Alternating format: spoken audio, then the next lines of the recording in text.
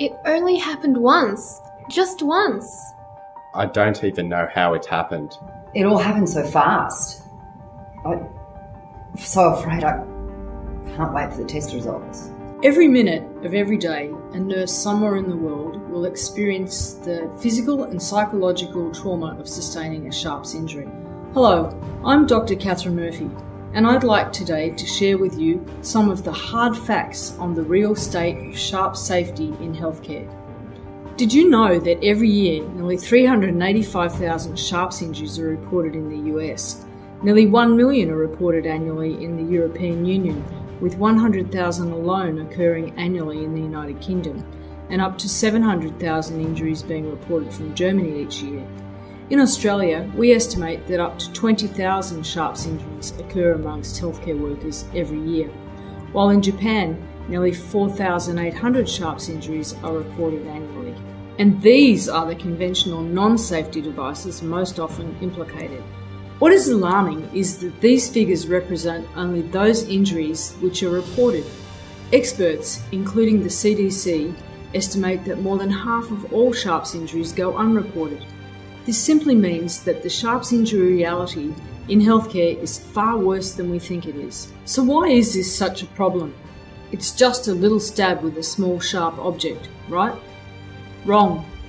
Consider this. Each person sustaining a sharps injury is potentially exposed to the risk of transmission of hepatitis B, hepatitis C, or HIV. And that's only one part of the story. Even though most will not develop an infectious disease, every nurse who reports a sharps injury will be offered and encouraged to begin an inconvenient, expensive, and often lengthy process of investigation and follow-up, typically over a course of 3 to 12 months, before they can be reassured that they are in fact infection-free. During my time as a clinician, having sustained such injuries and supporting and observing other injured nurses, I can guarantee that the follow-up period is almost always long months of mental anguish. Think now about how safe nurses in your hospital are from needlestick and sharps injuries.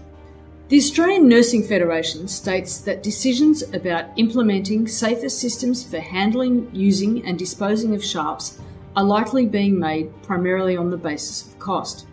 We realise, however, that the healthcare budgets are constrained. As employers and healthcare professionals, we have a collective duty of care and legislative obligations to improve sharp safety in healthcare. Join the healthcare profession's global voice advocating for sharp safety by discovering what you can do to create a safer working environment for you and your co-workers. It could be as simple as adopting safety engineered devices to further support your existing sharp safety policy and procedures. Don't stay blind to the facts on sharps injuries in our hospitals. Get the answers you need. It can happen. It does happen. Before it happens again, please get to know the facts. Act now.